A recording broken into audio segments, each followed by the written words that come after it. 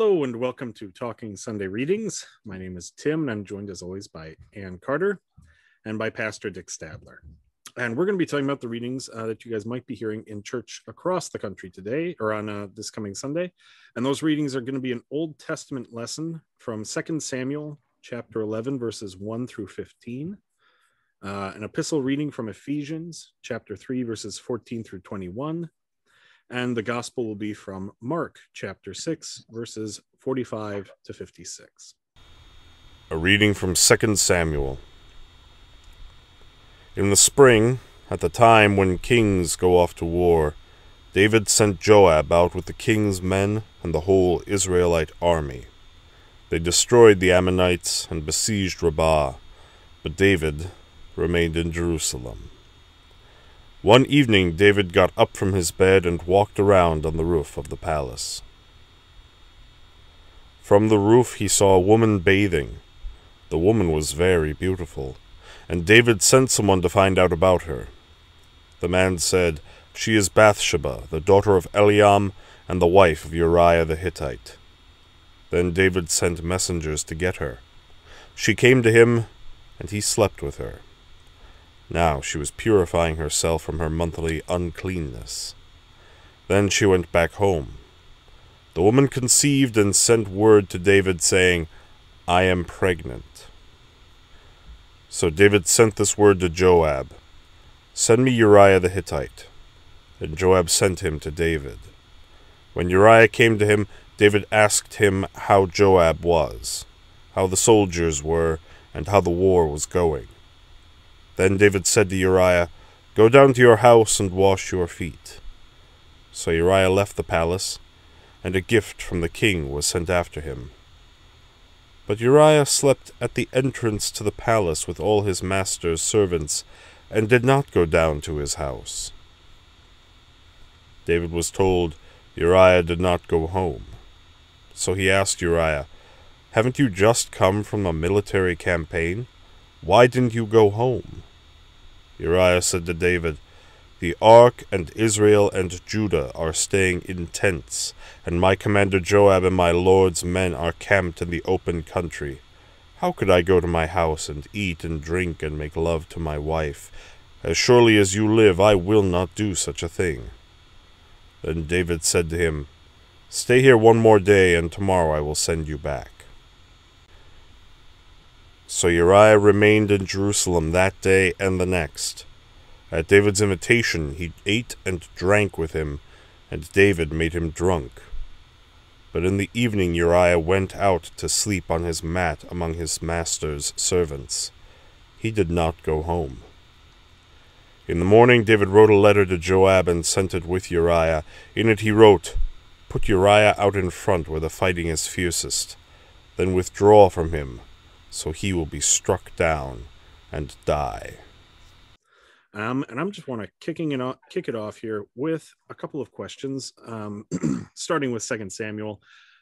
It's the very famous story of David seeing Bathsheba bathing on her roof, and he calls her to him, and drama ensues, let's say. So in my translation, it specifies that everybody's off fighting, but David wasn't. He was hanging out at home. And I was wondering, why wasn't David fighting with them? Why was he hanging out at home? And it also says that it was late at night and David went up onto the roof, and he's onto the roof of the palace, and he looked down and he saw her.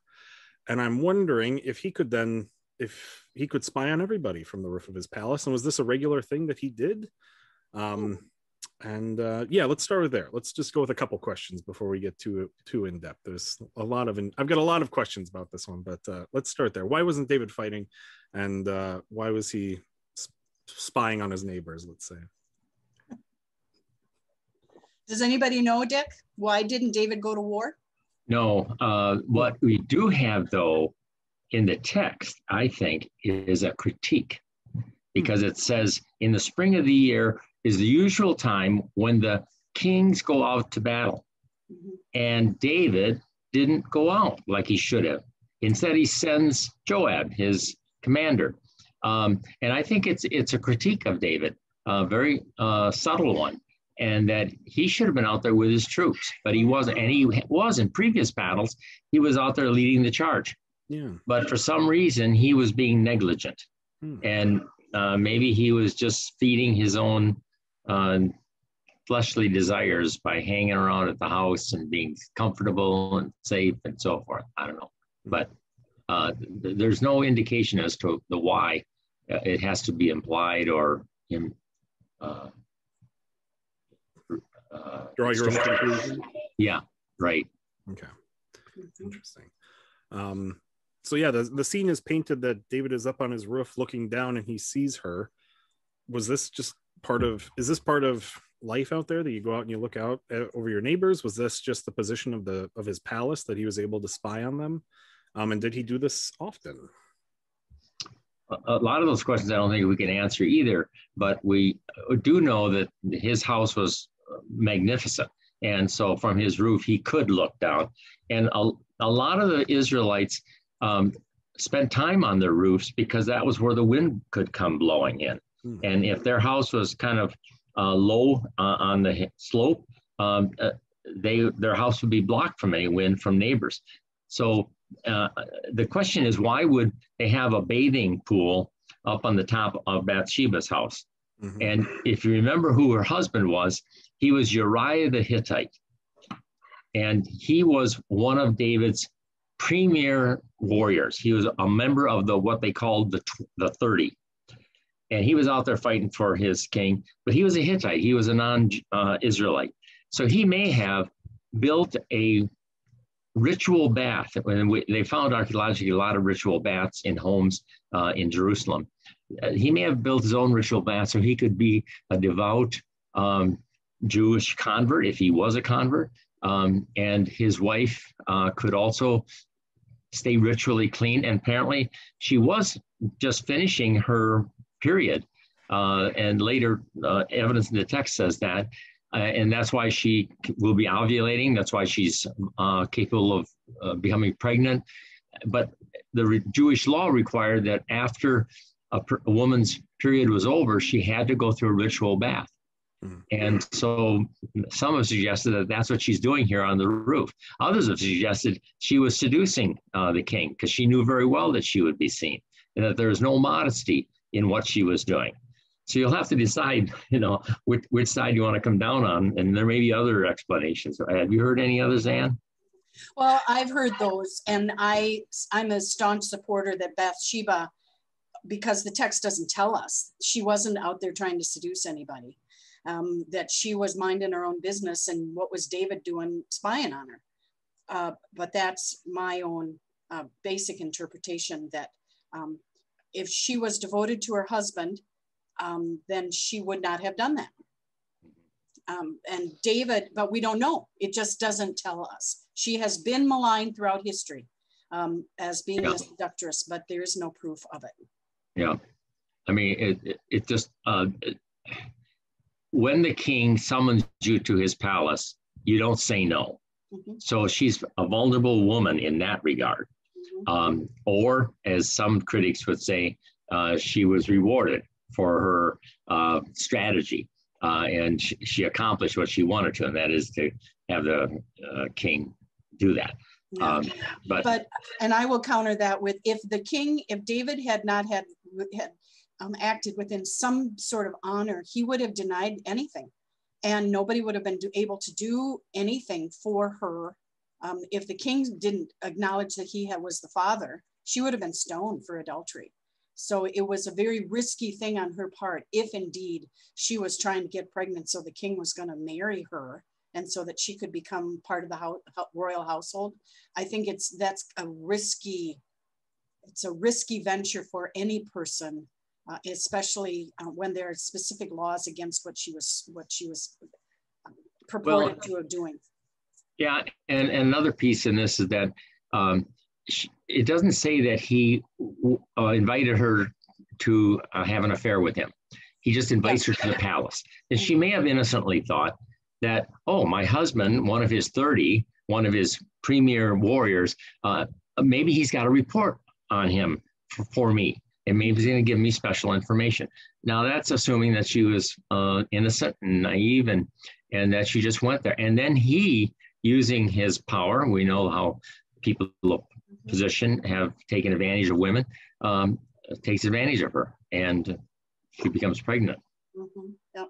Another little twist to that is that it isn't just her husband who is part of David's 30, it's also her father. She's the daughter of Eliam. I think I'm pronouncing that right. Yeah. And he was another listed in, let's see, 2 Samuel chapter 23. There's a listing of all of David's mighty warriors, and those two are listed. And Eliam's father is Ahithophel, who was David's counselor. So there's a possibility that Bathsheba knew David and thought she was going there because she knew David, and David knew her family, and would have no qualms about, who knows? But David took an awfully big arrogant. Well, I'm going to take the wife of my 30, who this guy risked his life for me. This guy went out there. He's out there battling in my place right now, and I'm gonna sleep with his wife, and then it's just the hubris is really unbelievable, almost. And isn't it interesting how many places he had the opportunity to turn away from the temptation? I mean, if you go through that catalog of detail. When he first saw her, he could have walked back into the palace and busied himself with other things that were what God wanted him to do. Even after she comes, he didn't have to seduce her or invite her to have sex with him. And after he did have sex with her, he could have gone to Nathan the prophet and said, I did a terrible thing. I'm sorry. He doesn't take any opportunities that are there for him to repent. And this is kind of strange for a guy who's called a man after God's own heart. But what that pictures for us is that a man after God's own heart is still a sinner. And he's going to show his weaknesses. But what will make him a man after God's own heart is, will he repent of his sin eventually? And unfortunately, we're not going to get that story this week. We're going to get it next week. That's right. Tim, we kind of took over. No, that's okay. It was all good. I do have a couple of other questions, though. If we can just quickly, if we can hit a couple other things. I'm wondering about Bathsheba. What do we know about her? Who was she? Because in this story, there's very little about her. She was bathing. She was beautiful. He called her. She went. She's pregnant, and that's kind of it. What do we know about her aside from the fact that she was Eliam's daughter and Uriah's wife? And what's her background? Was she a Hittite with Uriah? Was she a Jew? What do we know about her? We just don't know. We don't know. Oh, okay. And what's interesting is that after this event, she's never called Bathsheba. She's called the wife of Uriah the Hittite. Oh, really? Now, I don't know if that is a conscious effort on the part of the writers of Scripture to not give her an identity, if that's their judgmentalism or what the reason is for that. But she's never called Bathsheba, just the wife of Uriah the Hittite. And when David asked about her before he sends for her, the courtiers, the people of his palace, come back and report to him, oh, she is the wife of Uriah the Hittite. Now you wonder, are they warning him? This is a guy you don't want to insult because he's giving his life for you. They're giving him every opportunity to say no to this temptation.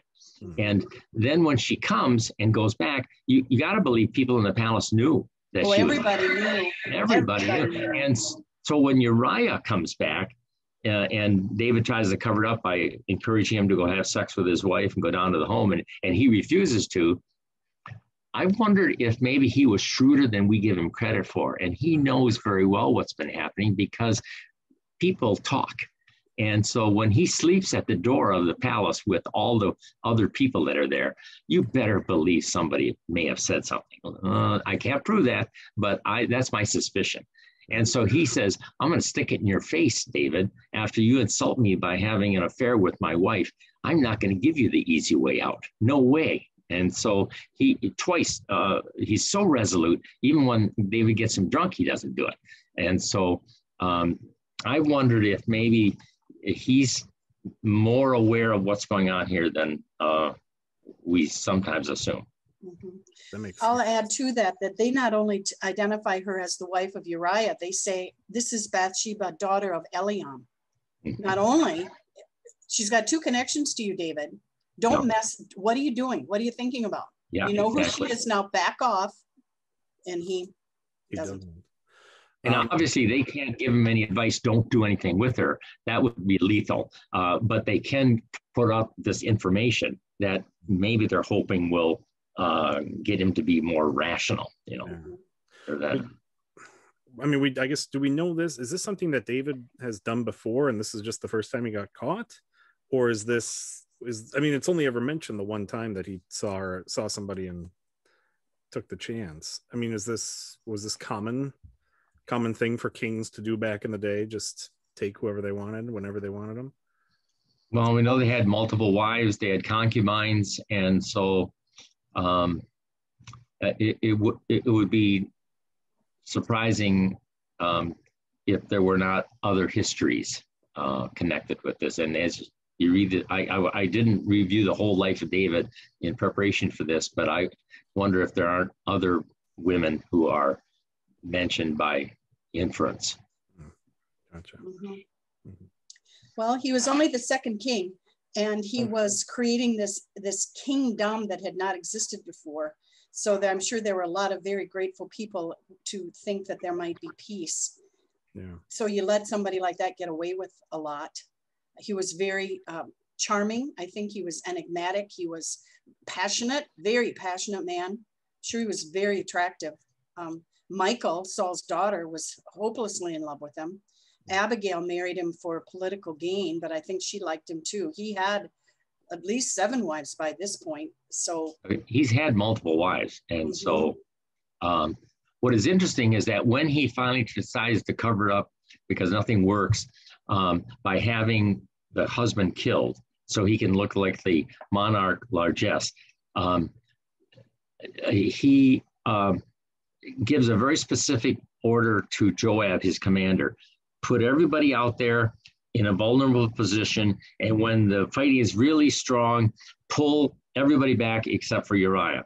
I mean, and Joab was a smart enough military commander to know that's stupid. Now, that would be too obvious. So what he does, he puts everybody at jeopardy and gets them too close to the wall of the city where the archers can attack them easily. And he lets even some of the innocent soldiers, as well as Uriah, get slaughtered. And then they send the message back to David: oh, got bad news. We got defeated. And David even gets upset about that report, you know. But then in a show of largesse, he says, well, but, you know, those things happen in war, and what a phony, you know what?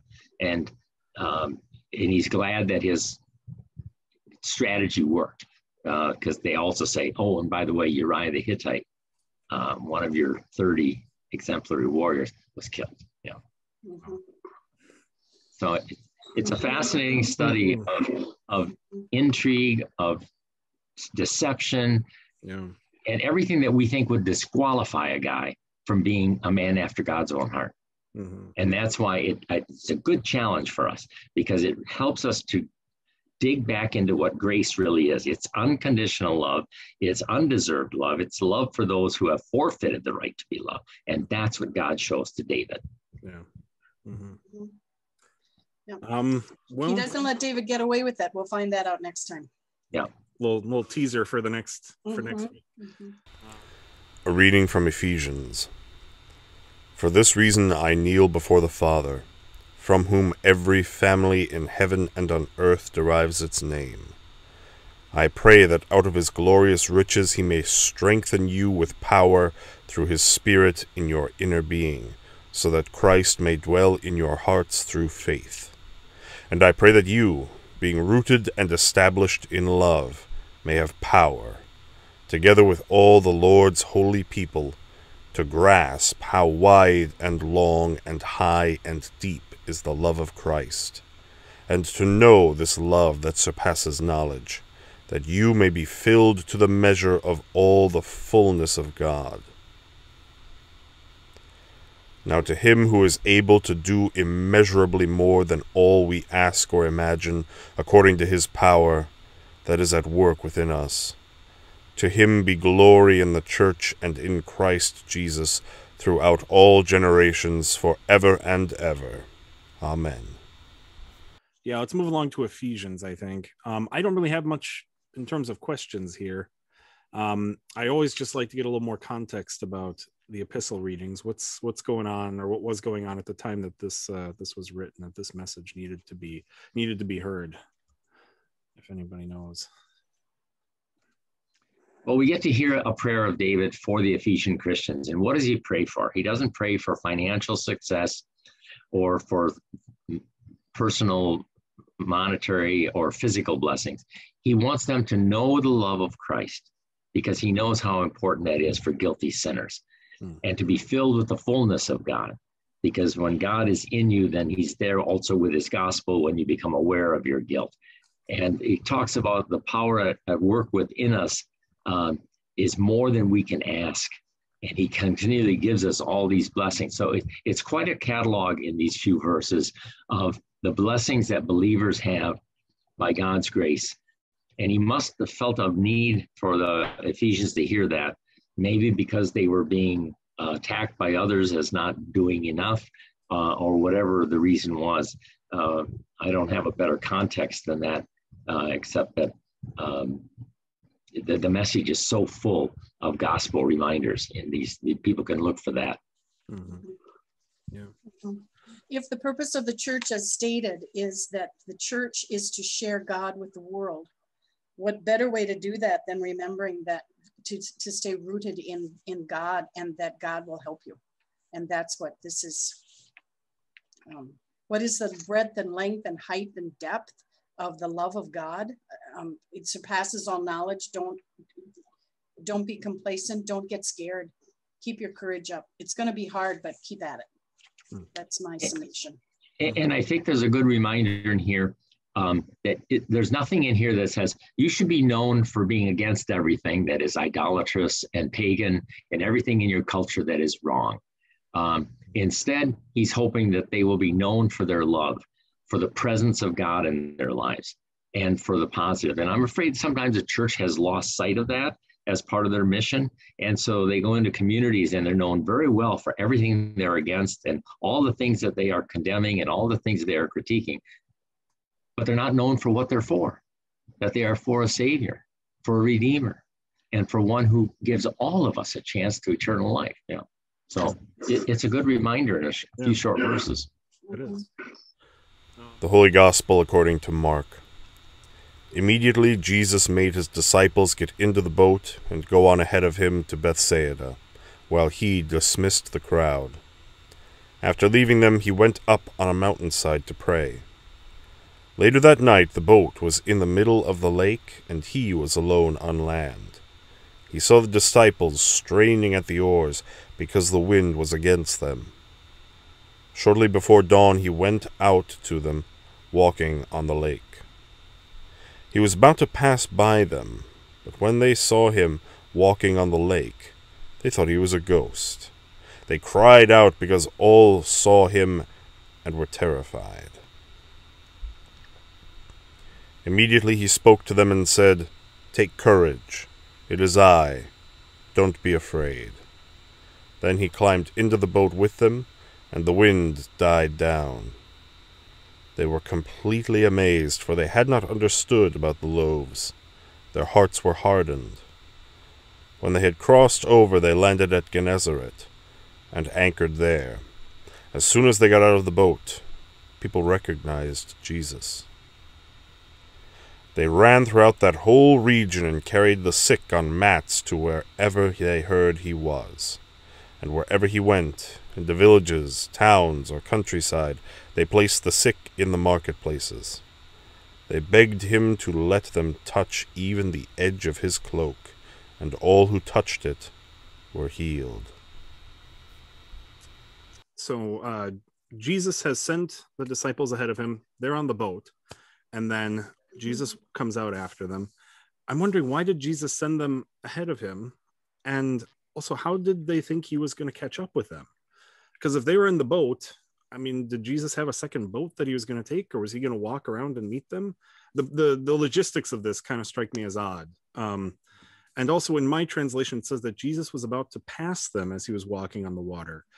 I wonder, was he just going to keep on going if they hadn't cried out to him? Or was that just kind of a fluke in my translation? So I don't know if you guys have any insights about either of those details. I have always thought that Jesus was exhausted.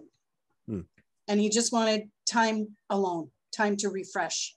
So somehow he slipped away and he made sure that his disciples got away so that everybody can separate from all of this throngs of people. That's just been mine.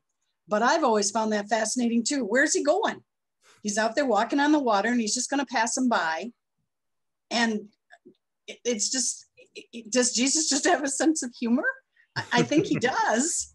But it's not apparent that he was doing that as a joke. Well, I think that's parallel to the Emmaus disciples, when he pretends that he's going to go further and gives them an opportunity to invite him to stay with them because it's late in the day.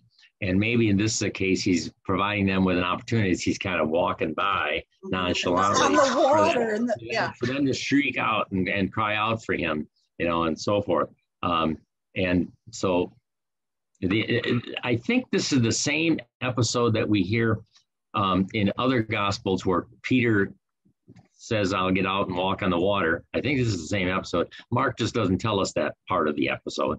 And Jesus heals the storms and settles it. And so it's an illustration to the disciples who are on the beginning of their learning curve to learn how to trust him. Here's another reason, because he's the God of nature and he can calm the seas. And then they get over to Gennesaret where he does some more healing and does more proof that he is not just a man, but he's God, But another thought I had is that when you are in the middle of a really explosive situation and your emotions are high and you see something that you think isn't real, later you look at it and think, oh, well, that was an interesting experience. Well, here's, as you said, Dick, training, teaching them to recognize that what you think is impossible is real. You think nobody can walk on the water, but here I am. Call out to me and I will answer you. And stuff is going to happen in your life now because I'm sending you places you never dreamed you'd go. Remember that what you think it might be impossible is actually a reality, and I will get in the boat with you and take you across the shore. And when they are terrified, and we assume they shriek out, he doesn't say, what a bunch of sissies. What kind of guys have I chosen? I thought you guys are professional fishermen. You didn't get upset by this storm. He says to them instead, take heart, it is I, do not be afraid. And he does that over and over with people, reminding them, okay, there are going to be a lot of things in life that are going to make you scared and afraid. Don't be afraid. But there will be things that'll make you afraid. But don't be afraid. Look at me. Remember me and my presence. And that's a powerful lesson that comes through this. His gracious treatment of his forgetful disciples. And then when he gets to Gennesaret on the other side, as many people as touched him were made well. Just the hem of his garment. And so there is power that's being illustrated in both of these segments of the reading that show they were signs that the Messiah had come, that the Son of God was there in their midst. And so believe what he has to say. Well, if there are no other closing thoughts, I will thank you all for joining us this week. We do appreciate your joining us. Please, like and share, subscribe, and share this with people you know and people you think might get something out of it. We do appreciate you, and we hope to see you again next week on Talkin' Sunday Readings.